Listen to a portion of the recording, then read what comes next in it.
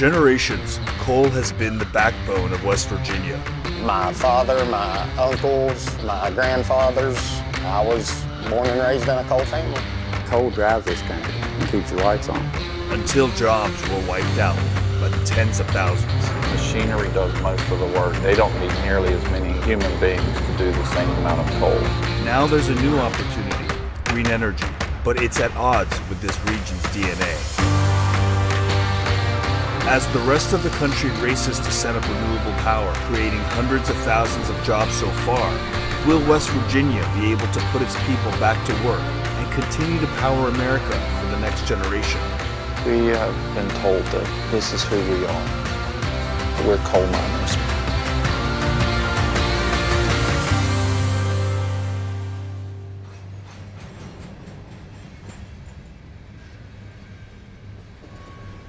For generations, West Virginia coal was the lifeblood of American industry. It heated our homes and made the steel that built our cities. Coal still produces nearly a third of America's electricity. Mingo County. This is the heart of coal country. Heart of coal country. There was at one time 5 different mines here producing coal. It's an old coal bank. What they got a house called? Like people just cut into the mountain here to dig out coal for themselves. Right. Is this a fairly common thing people did? Yeah, and I've done it with my dad. 8, 9-year-old, I can remember us doing that. Even before anyone was of working age, they were surrounded by coal. Yeah, around here they were. Is there still coal? There's still coal in here? Oh yeah. Yep. If you do this nowadays, they'd put you in a pen. How long had you worked in mining? For 26 years. 26 years. I worked over 50,000 hours underground. 50,000? 50,000 hours underground. I worked a lot of overtime. So looking at this map, I mean, we are quite literally in the middle of coal country. We're surrounded by coal mines. Former coal mines. Coal mines that no longer exist. That's what we're surrounded by.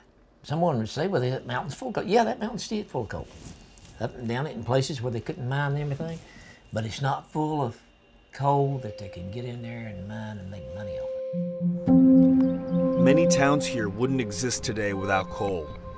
But over the last 3 decades, 60% of coal jobs in the U.S. have been lost. And in West Virginia, dozens of towns that coal once built are either being abandoned or are struggling to survive. Back during the heyday of coal, this town was known as the New York City of West Virginia. On a Saturday night, you wouldn't be able to find parking. And today, you'd be lucky to find more than just a small handful of shops that are even open. In 1950, coal mines employed over 100,000 people in West Virginia. Today, only about 14,000 work in coal. Coal miners are back to work. They're back to work. But promises are being made to put miners back to work. Thank you, West Virginia. Thank you. Thank you.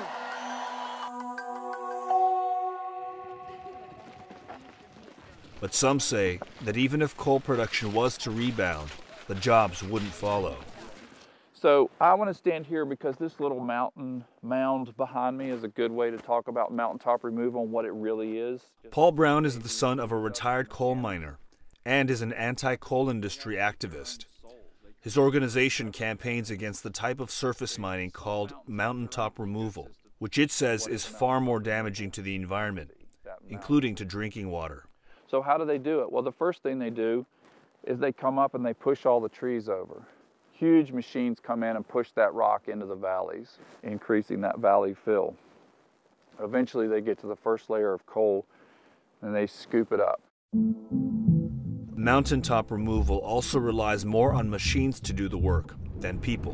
With the mountaintop removal, 90% of the workforce was let go. I mean, they don't need nearly as many human beings to do the same amount of coal. The machinery and whatnot. Machinery does most of the work, machinery and explosives. Surface mining, along with automation, has meant a permanent reduction in the labor force here. While mining jobs have dropped a staggering 88.6% since 1950, coal production in West Virginia has only decreased about 33%. So there it is. This is what was once the highest part of this mountain. This is what's left of it. Wow. We were looking up at the operation.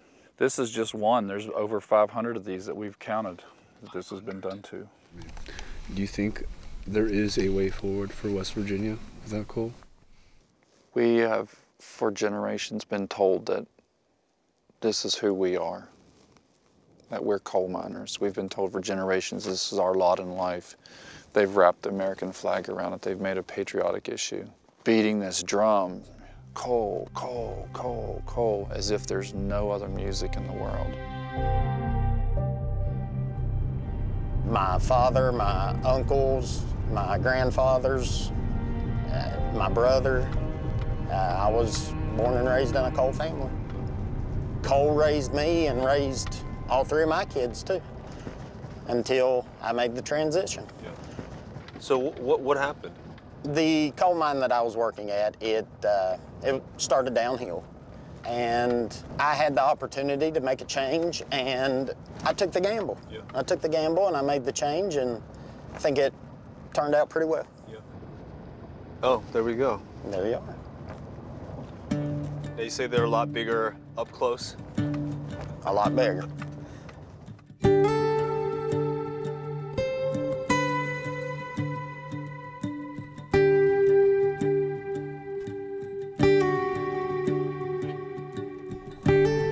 So that's one thing that I did not expect to see in the coal country in West Virginia, wind turbines. All right, here we go to the inner workings.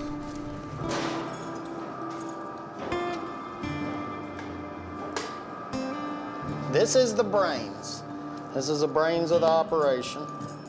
All the crews have large canvas or vinyl bags that we hook to the hoist and take it up. But you've got to manually go up. Absolutely. Yeah, we have to manually go up. You know, when you first started looking into switching from coal to wind, did your buddies give you a lot of shit? Like your buddies at the coal mine? They did. Yeah, what'd they say?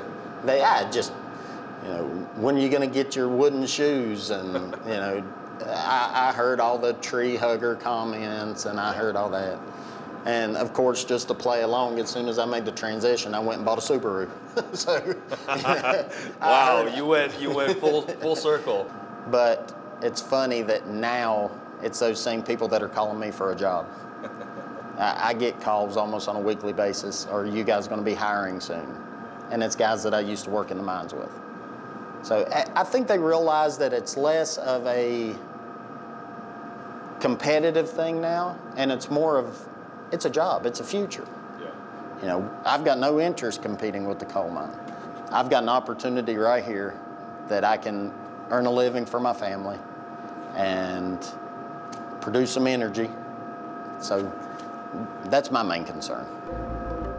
In the U.S., green energy production is on the rise.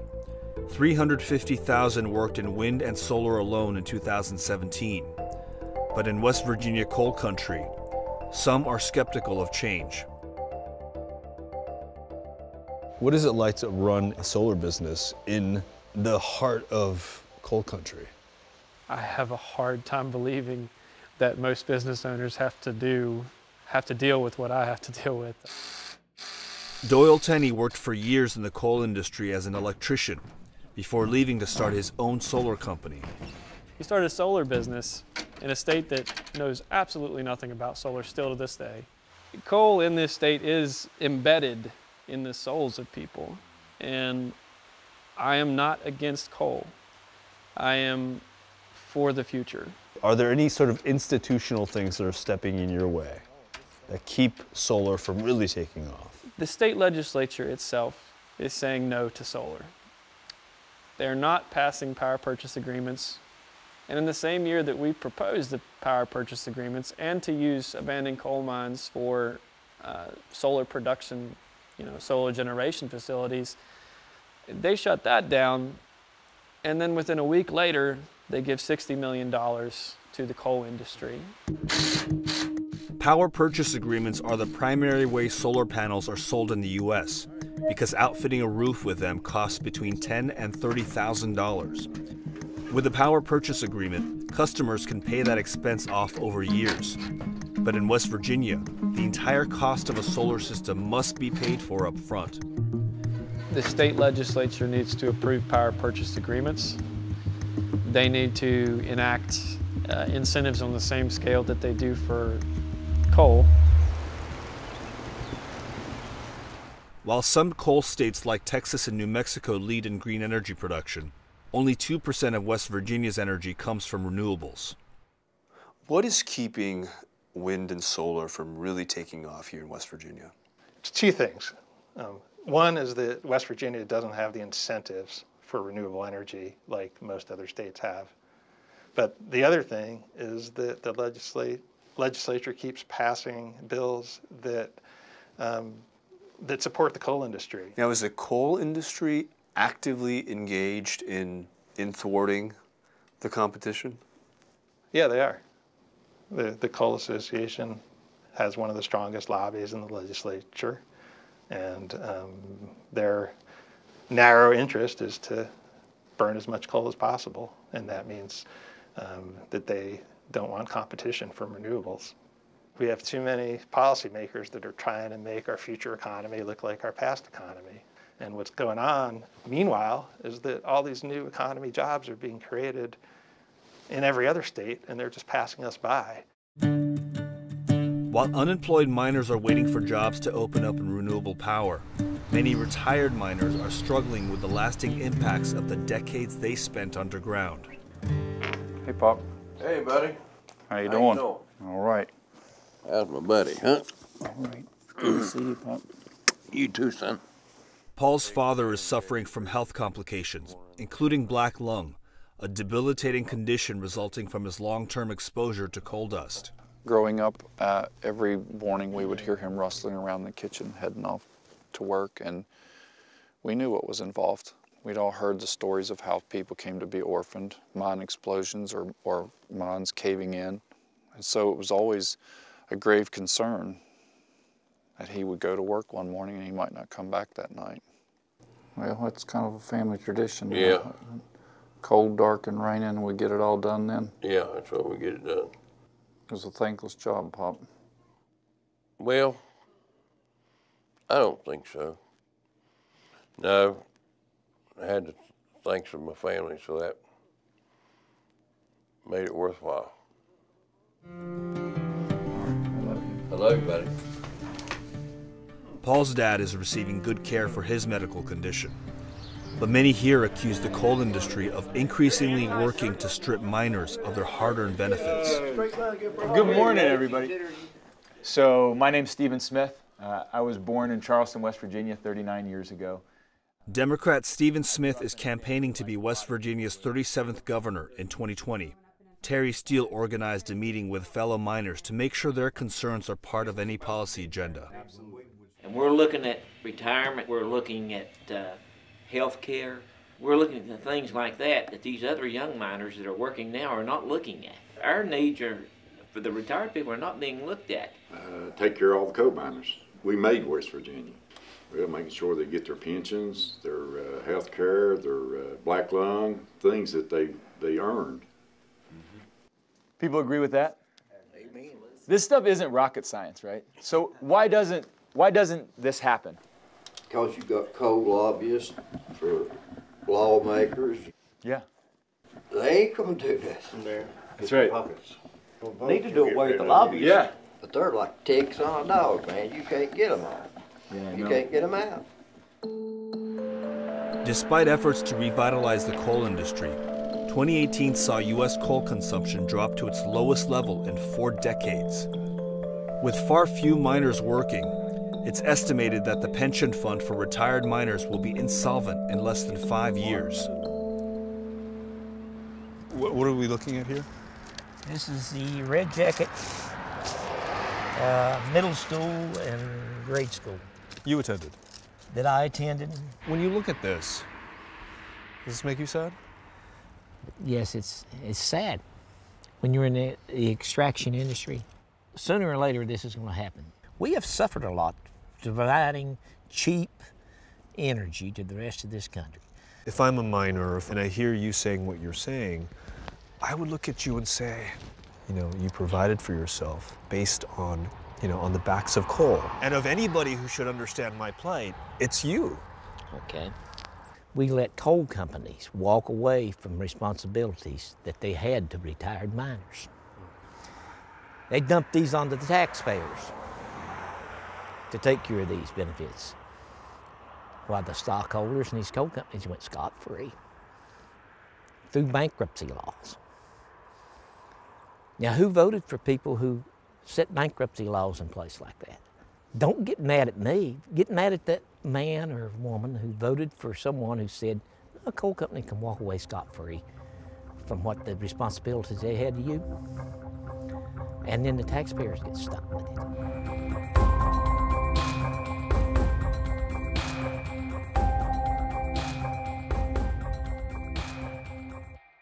What is the Coal Association? Our role is basically to be an advocate for the industry, and everything that we do should be working towards the betterment of the coal industry. Do you think there is a sense that the people here in West Virginia feel as though their culture is under attack when you hear about solar or wind coming in? I think it's more about a sense that we have that the playing field hasn't been even. There's a lot of fiscal policy incentives for the renewable portfolio. One of the interesting interviews that we had a couple weeks ago was with a young man who runs a solar panel installation business. This is just one of a handful of states that does not allow for purchasing power agreements. And he had pointed to the coal lobby, the coal industry, as being one of the drivers of that. I represent the coal lobby. We've not played in that whatsoever. We have never made that a political issue. I think it's been more from the public utility company that has all this investment in coal. Many retired miners that we spoke to really kind of echoed a lot of the same sentiment. We feel abandoned by the state and by the companies we work for. Many of the companies we work for have strategically filed bankruptcies, and so they're off the hook when it comes to pensions. As the voice of the coal industry, I would imagine that there has to be some voice and some compassion for the people who helped drive profits for the companies that you represent, and yet they're the ones who are sort of left holding the bag. Well, once again, over the past, I think 3-4 years ago, upwards of 50% of the coal produced here in West Virginia was being produced by companies that were in bankruptcy.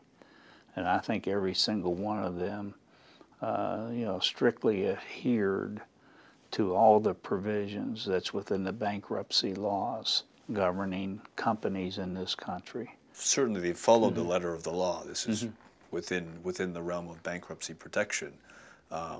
Doesn't make it feel right or no, I agree with just that. I for don't disagree with that. But again, I don't think that's unique to mining. You pick up the paper and every day you read where somebody's lost pension, lost health care. People lose their savings, people lose their 401k because they had invested with the wrong person or wrong group. You have to have compassion for that. What does the future of the coal industry look like here in West Virginia?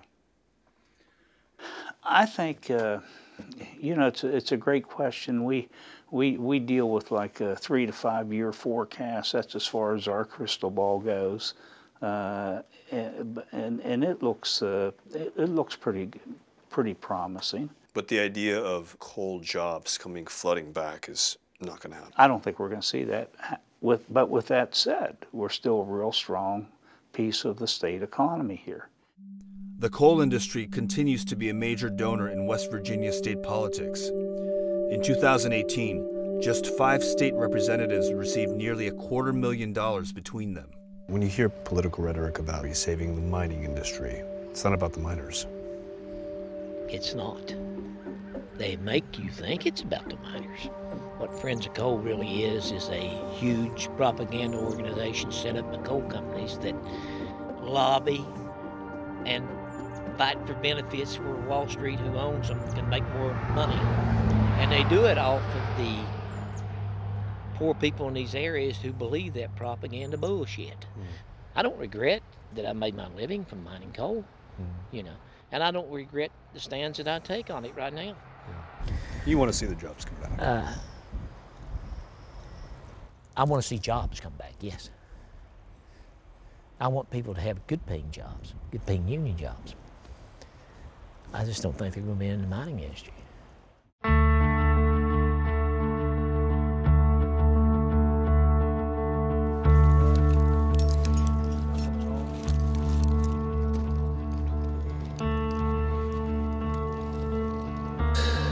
How tall is this? Where we'll be, it's right at 300 feet.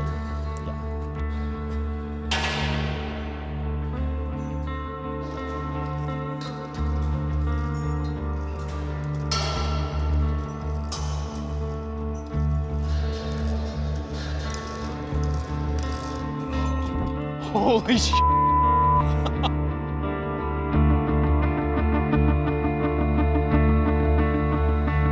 Spectacular. It is. It is. I love my office. I spent 9 years looking through a windshield of a piece of equipment, and I traded it in for this. I think I made a pretty good trade. I can't tell if it's the wind turbine shaking or if it's just me trembling in fear. Maybe a little of both. Probably. Maybe a little of both. We're seeing power being generated right now. That's right. That's right. How many turbines do you have here in this field? We have 67 on this farm, on the wind farm. I mean, West Virginia, this is my first time in West Virginia. Right. It is beautiful. I mean, the land is stunning. But one of the things the critics say is, you know, you're spoiling this beautiful landscape with these ugly turbines. Well, perfect example. If you look over there, you see a strip mine. I mean, I don't think there's a comparison. We don't disturb the land nearly as much as other industries do. Yeah. That to me, that's innovation. Yeah. You know, that's not ugly to me. We have everything that we need to be a competitor to some of the Midwest states, Texas and some of those states that they're going largely renewable. West Virginia's just getting its foot in the door, and we have a bright future in this state as long as we get the support. Do you think that West Virginia can return to its glory days? There's no question. Absolutely. I think that we can return back to an actual contributing state, an important state in this overall economy that we're looking for. You know, we have resources in our state that we can become important again. Absolutely.